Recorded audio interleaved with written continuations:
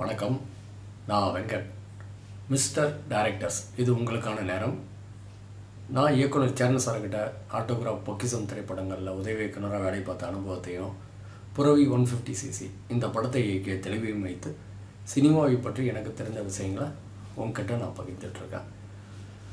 இப்போ நீங்கள் இந்த சேனல் இந்த வீடியோவை முதல்ல பார்க்குறவங்க நம்ம இந்த சேனல் மூலிமா என்ன பேசுகிறோம் அப்படின்றத நீங்கள் முதல் வீடியோவிலேருந்து பார்த்தீங்கன்னா உங்களுக்கு தெரிஞ்சிடும்.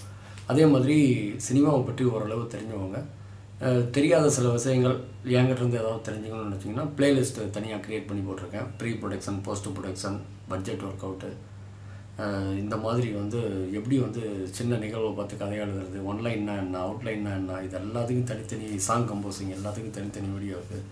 அதை பார்த்துங்க. பார்த்தீங்கன்னா அந்த ப்ளேலிஸ்ட்டு மட்டும் கிளிக் பண்ணி கூட நீங்கள் உங்கள் வீடியோவை பார்த்துக்கலாம்.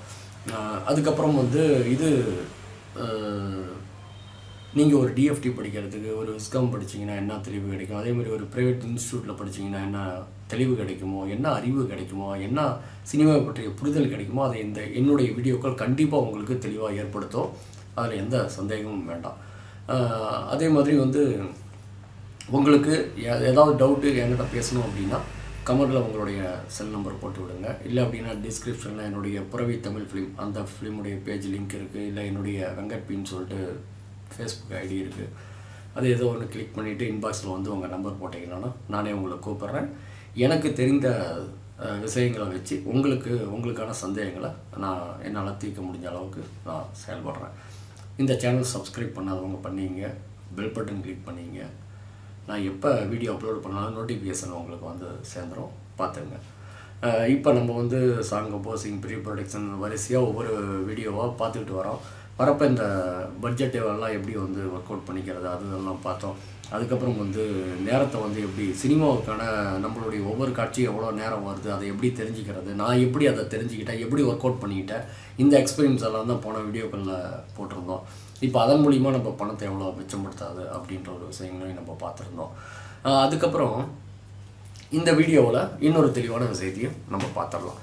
அதாவது இந்த எடிட்டிங் சென்ஸோட ஷூட் பண்ணுறது, ட்ரிம்மிங் சென்ஸோட முதல்ல இந்த ட்ரிம்மிங் அப்படின்னா என்னன்றதை பார்த்துடலாம். இப்போ ஹீரோ வீட்டுக்குள்ளே நுழையிறான். வீட்டுக்குள்ளே நுழையிறப்ப அவங்க அப்பா சாப்பிட்டுட்ருக்காரு, அம்மா பக்கத்தில் பரிமாறிட்டுருக்காங்க. இவன் அப்படியே பார்த்துட்டு ஏதோ சொல்லுவார் அப்படின்ற ஒரு தயக்கத்தோடையே அப்படியே போகிறான். இவர் பார்த்த உடனே வழக்கம் போல் அவன் கொஞ்சம் ஊதாரித்தனமாக சுற்றுறான். வழக்கமான இதுதான், புதுசாக ஒன்றும் சொல்லலை, வழக்கமான சினிமாவில் பார்க்குற ஒரு நிகழ்வு தான் சொல்கிறாரு. பாரு வருது பாரு, ஏதாவது கொஞ்சம் வேறு இருக்கா, அப்பா கஷ்டப்படுறானே, ஏதாவது வேலைக்கு போவோம், ஏதாவது சம்பாதிப்போம், இப்படி ஏதாவது இருக்கா, அக்கறை இருக்காடி அவனுக்கு, இப்படி பேசுகிறாருன்னு வைங்களேன். இப்போ இவர் பேசுகிறத ஃபுல்லாக காமிக்கிறது ஒரு வகை. இப்போ அவங்க அம்மா அதுக்கு என்ன ரியாக்ட் பண்ணாங்கன்றது. அதுக்கப்புறம் ஹீரோ உள்ளே போகிறான், ஷர்ட்டு கழட்டி ஹேங்கரில் மாட்டுறான், ஃபேண்ட்டு கட்டுறான், ஒரு லுங்கி கட்டுறான், முகம் கழுவுறான், இந்த மாதிரி வேலைகள் நடக்குதுன்னு வைங்களேன். இப்படி நம்ம ஷூட் பண்ணிக்குவோம். ஃபஸ்ட்டு அப்பாவுக்கு அம்மா பரிமாறிட்டு இருக்கிறது, அதுக்கப்புறம் ஹீரோ உள்ள நுழையிறதை எடுத்துகிட்டு இப்போ அவர் திட்ட ஆரம்பிக்கிறது, இவர் இதை ஃபுல்லாக எடுத்துக்குவோம். அதுக்கப்புறம் அவங்க ஷர்ட்டை கழட்டி மாட்டுறது, ஃபேண்ட்டை கழட்டி லுங்கிக்கு மாறுறது, ஃபேஸ் வாஷ் பண்ணுறது, அவங்க தங்கச்சி அவனுக்கு ஹெல்ப் பண்ணுறது, இப்படியெல்லாம் தனித்தனியாக எடுப்போம்ல. இதெல்லாம் எடுத்துக்கிட்டு எடிட்டிங்கும் இப்படியே தான் நம்ம பண்ணிப்போம். இதே மாதிரி பண்ணிவிட்டு அதுக்கப்புறம் டப்பிங் போய் எடுத்துகிட்டு வருவோம். எடிட்டிங் முடித்த உடனே அடுத்து நம்ம பார்க்க வேண்டிய வேலை டப்பிங்கு. டப்பிங் முடித்த உடனே இங்கே ட்ரிம் பண்ணுறது என்ன அப்படின்னா, இப்போ பாருங்கள் இதே சீனை ட்ரிம் பண்ணுறப்ப என்ன ஆகும்னு பாருங்கள். அப்பா சாப்பிட்டுட்ருக்காரு, அம்மா பரிமாறிட்டுருக்காங்க, வீட்டுக்குள்ளே நுழையிறான், அப்பா ஹீரோவை பார்க்குறாரு, பார்த்துட்டு பாரு கொஞ்சமாவது பொறுப்பு இருக்காடி அவனுக்கு, இவ்வளோ கஷ்டப்பட்டுட்ருக்கேன், குடும்பத்துக்காக மாடாக உழைச்சிட்ருக்கேன், ஏதாவது வேலைக்கு போகலாம்ல இப்படின்ட்டு பேச ஆரம்பிக்கிறப்பயே கொஞ்சமாவது பொறுப்பு இருக்காடி அவனுக்கு, பாரு எவ்வளோ தினவட்டாக சுற்றிட்டு இருக்கு பாரு இப்படின்னு பேசி முடித்த உடனே இப்போ ஹீரோ தன்னுடைய சட்டை கழட்டுறது, இப்போ சட்டை கழட்டி ஹேங்கரில் மாட்டுறது, ஃபேண்ட்டை கழட்டி மாட்டுறது. இதில் அவங்க அப்பா திட்டுற அந்த வாய்ஸ் ஓவர், அதாவது குரல் மட்டும், வாய்ஸ் ஓவர் அப்படின்றது குரல் மட்டும் ஒலிக்கும் அந்த இடத்துல. இப்போ இவங்க அப்பா பேசுகிறதையும் ஃபுல்லாக காமிச்சிட்டு அதுக்கப்புறம் இவன் சட்டெல்லாம் கழட்டி ஃபேண்ட்டெல்லாம் கழட்டி மாட்டிட்டு முகம் கழுவுறது, இதெல்லாம் காமிக்கிறதுக்கு நமக்கு டைம், சினிமாவுக்குன்னு ஒரு டைம் இருக்குது, ஃபிலிம் டைமுன்னு. நம்ம உதாரணத்துக்கு இங்கேருந்து ஒருத்தன் சென்னையிலேருந்து கிளம்பி மதுரை போகிறான் அப்படின்னா அதை ரியல் டைமாக காமிச்சோம் அப்படின்னா ஃப்ளைட்லேயே 3/4 மணி நேரம் 1 மணி நேரம் ஆகிடும். 1 மணி நேரமாக காமிக்க முடியும். டக்குன்னு ஃப்ளைட் டேக் ஆஃப் ஆகும். இப்போ அங்கே டேக் ஆஃப் ஆகிறது தான் கட் பண்ணால் ஏர்போர்ட்லேருந்து வெளியே வந்து காரில் ஏறுவான், தீர்ந்து போச்சு, மதுரை போய் சேர்ந்துட்டான் அப்படின்றது எல்லாத்துக்குமே புரிஞ்சிடும். அந்த மாதிரி ஃபிலிம் டைம்னு ஒன்று இருக்குது. அதே மாதிரி தான் வந்து இவன் வந்து வீட்டுக்குள்ளே நுழையிறது எல்லாத்தையும் நம்ம வந்து இப்படியே காமிச்சிட்டு இருந்தோம் அப்படின்னா டைம் எல்லாம் ரொம்ப லேக் ஆகும். பார்க்குறவங்க டே அப்பா அடுத்த சீனுக்கு போங்கடான்ற அளவுக்கு வந்துடுவானுங்க. இப்போ அப்பா திட்ட ஆரம்பிக்கார், கொஞ்சமாவது பொறுப்பு இருக்கு அவனுக்கு, இன்னமும் இப்படி ஊதாரித்தனமாக சுற்றிட்டு இருக்கான் அப்படின்னு வந்த உடனே அந்த ஓவரில் வாய்ஸை மட்டும் தூக்கி அங்கே போட்டோம் அப்படின்னா இப்போ நம்ம டப்பிங் எடுக்கிறப்ப இந்த சீன் ஃபுல்லாக எடுத்து தான் எடுத்திருப்போம். இப்போ ட்ரிம் பண்ணுறப்ப இப்போ அப்பாவுடைய சீனை அந்த இடத்துல கட் பண்ணிவிட்டு இப்போ அவன் சட்டை கட்டுற இடத்துல கொஞ்சமாவது பொறுப்பு இருக்கா, எப்போ தான் அவன் உருப்பிடுவான் அப்படின்றத அங்கே போடுவான். இப்போ சட்டை கழட்டி முடிச்சு மாட்டியிருப்பான். மறுபடியும் இங்கே எவ்வளோ கஷ்டப்பட்டுருக்கேன் தெரியுமா நான் அப்படின்றது இங்கே வந்துடும். அதுக்கப்புறம் கட் பண்ணால் அங்கே ஃபேண்ட்டை கழட்டி இப்போ அவனுக்கு ஃபேண்ட்டு கழட்டுறத நம்ம தேவையில்லை. ஃபேண்ட்டை கழட்டி இப்போ ஃபேண்ட்டு மட்டும் மாட்டிட்டு ஒரு லுங்கி எடுத்து கட்டுறான்ற மாதிரி, ஃபேண்ட் அப்படி மாட்டிட்டு லுங்கி எடுத்து கட்டுறான்ற மாதிரி வச்சுக்கலாம். இதுதான் வந்து ட்ரிம்மிங்னு வச்சுக்கிங்களா. மறுபடியும் திட்டுறாரு. இப்போ லுங்கியை கட்டி முடிக்கிறான், முடிச்சுட்டு அப்படியா நவுந்து அவுட் போகிறான், ஃப்ரேம்லேருந்து அவுட் போகிறான். இப்போ அப்பா கிட்ட எப்போ உருப்பிட போகிறான்னு தெரியலடி அப்படின்னு சொல்லிட்டு இருப்பார். இப்போ ஃபேஸ் கழுவிட்டு இருப்பான். இப்போ தங்கச்சி வந்து என்னடா இன்னைக்கு இன்டர்வியூ போனீங்க என்னாச்சு அப்படின்னு கேட்குறது. இந்த மாதிரி விஷயங்கள் ட்ரிம் பண்ணுறது. இப்போ நம்ம ஷூட் பண்ணுறப்பயே இப்படி ட்ரிம் பண்ணி ட்ரிம்மிங் சென்ஸோட ஷூட் பண்ணோம்னா மாட்டிப்போம். எடிட்டிங்கு வந்துட்டு ஐயோ இந்த ஃபுட்டேஜ் இப்படி கொஞ்சம் இருந்திருந்தால் நல்லா இருந்திருக்குமே அப்படின்ட்டு மறுபடியும் இது நல்லா இருந்திருக்குமேன்னு சொல்லிட்டு மறுபடியும் எல்லா ஆர்டிஸ்ட்டையும் வர வச்சு எந்த வீட்டில் ஷூட் பண்ணணுமோ என்ன லொக்கேஷனோ அதை மறுபடியும் வாங்கி பண்ணுறதெல்லாம் பெரிய சிக்கல், பெரிய செலவு அது. அதனால தான் வந்து நம்ம எடிட்டிங் சென்ஸோட ஷூட் பண்ணிக்கணும். ட்ரிம்மிங் சென்ஸோடலாம் ஷூட் பண்ணால் ரொம்ப மாட்டிக்கும். அதாவது 2.25 மணி நேரம் படத்துக்கு ஒரு சாங்கு சீன்ஸு எல்லாமே சேர்த்து 2.25 மணி நேரம் வர படத்துக்கு ஒரு 3 மணி நேரம் 3.25 மணி நேரம் ஷூட் பண்ணிட்டு வந்துட்டோம் அப்படின்னா அதை டப்பிங் பண்ணி முடிச்சு ட்ரிம் பண்ணுறதுக்கு கரெக்டாக இருக்கும். அதை விட்டுட்டு சும்மா 5 மணி நேரம் 6 மணி நேரம் ஷூட் பண்ணிட்டு வந்துட்டோம் அப்படின்னா இங்கே வந்துட்டு எதை ட்ரிம் பண்ணி எவ்வளோ குறைச்சாலும் படம் 3 மணி நேரம் வந்து நிற்கும். அப்புறம் எப்படி குறைக்கிறதுன்ட்டு பல்காக தூக்குறப்ப தான், பாட்டை தூக்கி சீனை தூக்கி போடுறப்ப தான் 25 லட்ச ரூபா 30 லட்ச ரூபா 40 லட்ச ரூபா அப்படியே கிழிச்சு போடுற மாதிரி நெருப்பில் போடுற மாதிரி இருக்கும். அதனால் வந்து நம்ம முன்னாடி வீடியோக்களில் சொன்ன மாதிரி சீனெல்லாம் இந்த மாதிரி டயலாக் பேசி எழுதி வச்சுக்கிங்க. சீனுடைய டியூரேஷன் எவ்வளோன்ட்டு எழுதி வச்சுக்கிங்க. 1 நிமிஷம் வருதா, 1 நிமிஷம் 10 செகண்டு, 2 நிமிஷம் 40 செகண்டு, 3 நிமிஷம் 7 செகண்டு, 4 நிமிஷம் சில சீன் வரும், சில சீன் 5 நிமிஷம் கூட வரும். இதெல்லாம் நீங்கள் போட்டு நோட் பண்ணி வச்சுக்கிட்டு அப்படின்ட்டு எடிட்டர் கூட தேவையில்ல, நீங்கள் ஒர்க் பண்ணி வச்சிட்டிங்கன்னா உங்களுக்கு தெரியும். ஃபஸ்ட் ஹாஃபு 1 மணி நேரம் 30 நிமிஷம் வருது, ஓகே.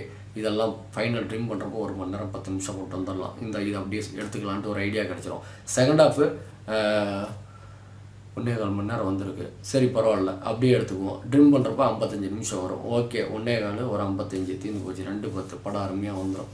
இப்படி தான் நம்ம வந்து அதான் பேப்பர் கிழிச்சு போகிறது ஒன்றும் பிரச்சனை இல்லை, கிழிச்சு போடலாம். 500 பேப்பர் கிழிச்சு போனாலும் எவ்வளோ நமக்கு செலவாகும்? 150 ரூபா செலவாகுமா, 200 ரூபா செலவாகுமா, 250 ரூபா செலவாகுமா, ஆகிட்டு போகுது. 250 ரூபா செலவாகிறது என்ன, 25 லட்சம் செலவாகிறத பார்க்கணும்ல. அதுக்கு 250 ரூபாய்க்கு எழுதி கிழிச்சிக்கிட்டு நம்ம ஒர்க் அவுட் பண்ணலாம். அதுதான் இப்போ நம்ம ஸ்கூல் படிக்கிறப்ப ரஃப் நோட் இருக்குது எழுதி பார்க்குறதுக்கு தானே. அது சும்மா மேக்ஸ் நோட்டில் கட்டுரை நோட்லேயே இது பண்ணிகிட்டு இருக்க முடியுமா? அதுக்கு தான் வீட்டு போல ரஃப் நோட்டுன்றது ஒரு விஷயத்தை நம்ம ஃபாலோ பண்ணணும்ல. அந்த மாதிரி தான் இது ரஃப் நோட்டு அப்படின்றது இங்கே ப்ரீ ப்ரொடக்ஷனில் ஒர்க் பண்ணிக்கிறது. அங்கே ஒரிஜினல் மேக்ஸ் நோட்டு சப்மிட் பண்ணுறப்ப, டிராயிங் நோட்டு சப்மிட் பண்ணுறப்ப, கட்டுரை நோட்டு வைக்கிறப்ப அங்கே நம்ம அப்படியெல்லாம் பண்ண முடியாதுல்ல. அதனெல்லாம் அடித்து திரிச்செல்லாம் எழுதுனா அது நோட்டுடைய இது என்ன ஆகிறது, நோட்டுடைய பணமும் வேஸ்ட் ஆகும், டீச்சர்கிட்டையும் கெட்ட பேர். அந்த மாதிரி தான் இங்கே இதாச்சு அப்படின்னா ரஃப் நோட்டில் எவ்வளோ வேணாலும் கிழிச்சு போட்டுக்கலாம். பட்டு இங்கே படமாக எடுத்து அங்கே ஆடியன்ஸ்கிட்ட கொண்டு வந்தப்ப படம் ஓடாது, ஆடியன்ஸுக்கிட்ட கெட்ட பேர், நம்ம வளர முடியாது. இதே தான் சேம், இதே தான் ரஃப் நோட்டு மாதிரி எழுதி கிழிச்சிக்கலாம், ஒன்றும் தப்பே கிடையாது. அதனால் இதை ஃபுல்லாக நம்ம தெளிவாக வந்து ஒர்க் அவுட் பண்ணிக்கணும். அப்போ தான் நம்ம வந்து பெரிய உதவியாக இருக்கும். அதனால் நீங்கள் வந்து இப்படி போட்டு உங்கள் சீன் எவ்வளோ வருது என்ன வருது எல்லாத்தையும் பார்த்துட்டு எடிட்டிங் சென்ஸோடு ஒர்க் பண்ணிட்டீங்க அப்படின்னா அதுக்கப்புறம் டப்பிங் பண்ணணும். டப்பிங் முடிச்சுட்டு திரும்ப எடிட்டிங்க்கு வந்து ட்ரிம்மிங் பண்ணணும். இப்போ நான் சொன்ன அந்த இதோட ட்ரிம்மிங் பண்ணணும். ட்ரிம்மிங் பண்ணுறப்ப இப்போ அப்பா திட்டுறது ஃபுல்லாக எடுத்துருப்போம். இவன் சட்டை கழட்டி மாட்டுறது ஃபேண்ட்டு மாட்டுறது எல்லாத்தையும் எடுத்துருப்போம். எடுத்தாலும் வந்து ட்ரிம்மிங் பண்ணுறப்ப அப்பா திட்டுவார். அங்கே போய்ட்டு அவன் ஷர்ட்டு ஒரு 2 பட்டன் கட்டுவான். திரும்ப அப்பாவுக்கு வந்த உடனே திரும்ப ஒரு 2 வார்த்தை இவர் பேசுவார். திரும்ப அங்கே போகிறப்ப சட்டை கழட்டி முடிச்சு ஃபேண்ட்டையும் கழட்டி முடிச்சிருப்பான். இப்போ லுங்கியை மட்டும் எடுத்து மாட்டுறதுக்கு அமிச்சாவே தீர்ந்து போச்சு. சட்டை கழட்டுறான் அப்படின்னோடனே ஓகே இவன் போயிட்டு சட்டை கழட்டிருக்கான். மறுபடியும் அப்பா கிட்ட வந்துட்டு அங்கே போகிறப்ப ஃபேண்ட்டை கழட்டுறான்றது கூட வைக்க தேவையில்ல. லுங்கி எடுத்து மாட்டுறான் அப்படின்றப்ப சட்டை ஃபேண்ட்டை கழட்டி முடிப்பான். மறுபடியும் அப்பா கிட்ட வந்துட்டு போகிறப்ப அங்கே கைகள் ஒரு இடத்துக்கு போய்கிட்டான். அதாவது போகிறதெல்லாம் வரதெல்லாம் நமக்கு காமிக்க தேவையில்ல. தங்கச்சி தண்ணி எடுத்து கொடுப்பா கழுவிட்டு என்னடா இன்டர்வியூ போனேன் என்னடா ஆச்சு உடனே போனேன் சொல்லியிருக்காங்க அப்படின்ட்டு மறுபடியும் போனான். இதுதான் ட்ரிம்மிங்னு வைங்களேன். இந்த ட்ரிம்மிங் முடித்ததுக்கப்புறம் தான் நம்ம அந்த ஃபுட்டேஜ் ட்ரிம்மிங் முடிச்சுட்டு ஃபைனல் நமக்கு வந்துடும். 2.25 மணி நேரம், 2:20 இல்லை 2:10 இல்லை 2:30 ஏதோ ஒரு ஃபுட்டேஜ் கிடச்சிரும். இந்த ட்ரிம்மிங் பண்ண ஃபுட்டேஜ் தான் டப்பிங் முடித்து ட்ரிம்மிங் பண்ண ஃபுட்டேஜ் தான் டிஏக்கு கொடுக்கணும், எஸ்எஃப்எக்ஸுக்கு சவுண்ட் எஃபெக்ட்ஸுக்கு கொடுக்கணும், விஎஃப்எக்ஸ் விஷுவல் எஃபெக்ட்ஸுக்கு டிஐக்கு இது எல்லாத்தையும் கொடுப்போன்னு வைங்களா. இது கொடுத்துட்டோம். இந்த வேலையெல்லாம் போயிட்டு மறுபடியும் வந்து ட்ரிம் பண்ணீங்க அப்படின்னா அந்த லென்த்து மாறும். இப்போ ஒரு ரீல் நீங்கள் 15 நிமிஷம் 17 நிமிஷம் 13 நிமிஷம் 20 நிமிஷம்ட்டு ஏதோ பிரிச்சிருப்பீங்க. இதை மறுபடியும் வந்து ட்ரிம் பண்ணீங்க அப்படின்னா அந்த இடத்துல வந்து அந்த சவுண்ட்ஸ் எல்லாம் சிங்க் இல்லாமல் போயிடும். எனக்கா நீங்கள் கொடுக்குற டைம் கோடில் வச்சு அதை வந்து அந்த சவுண்ட்ஸு எஸ்எஃப்எக்ஸ் எல்லாம் ஸ்பெஷல் எஃபெக்ட்ஸு அது ஸ்பெஷல் எஃபெக்ட்ஸ் என்னன்றதை பேசிடுறேன். அதெல்லாம் சிங்க் பண்ணி வச்சுருப்பாங்க. நீங்கள் மறுபடியும் 10 செகண்ட் குடிச்சிங்கன்னா தள்ளி வரும். அந்த தள்ளி வர்றது இப்போ டோர் திறக்கிற இடத்துல விட 10 செகண்டுக்கு முன்னாடி டோர் திறக்கிற சத்தம் வரும். அதுக்கப்புறம் டோர் திறக்கிற மாதிரி இருக்கும். இதெல்லாம் நிறைய குழப்பங்கள் நடக்கும். அதனால் ட்ரிம் பண்ண ஃபுட்டேஜ் ஃபைனல் பண்ணிட்டீங்க அப்படின்னா ஒரு டைமுக்கு 10 டைம் பார்த்து நீங்களும் எடிட்டர் எல்லாம் தெளிவுபடுத்திக்கிட்டு அதுக்கப்புறம் தான் மியூசிக் டைரக்டர்கிட்டையும் ஸ்பெஷல் எஃபெக்ட்ஸ் பண்ணுறவங்ககிட்டையும் டிஐ பண்ணுறவங்ககிட்டையும் கொடுக்கணும்.